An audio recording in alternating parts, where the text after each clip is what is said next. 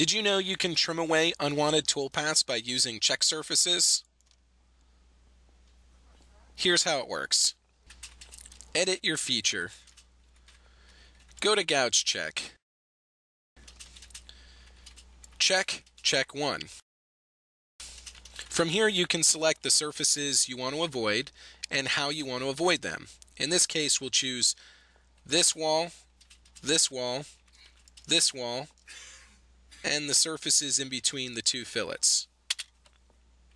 We'll add an allowance, and we'll tell the tool to retract and relink after the last collision.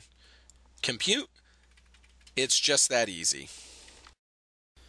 To learn about tips and tricks using BobCAD, call us today or subscribe to our channel for next week's tips. See you then.